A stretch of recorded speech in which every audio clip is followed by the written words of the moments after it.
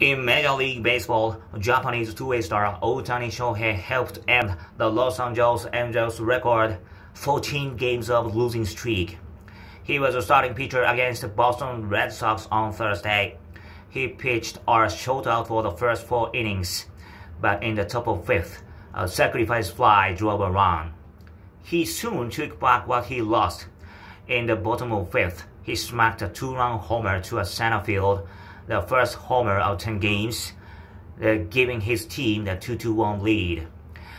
Otani allowed the Red Sox to get only 1 run in 7 innings on the mound.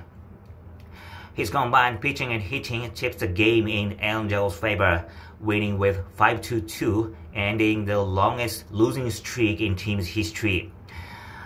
He notched a 4th win as a pitcher and a 12th home run of the season as a slugger.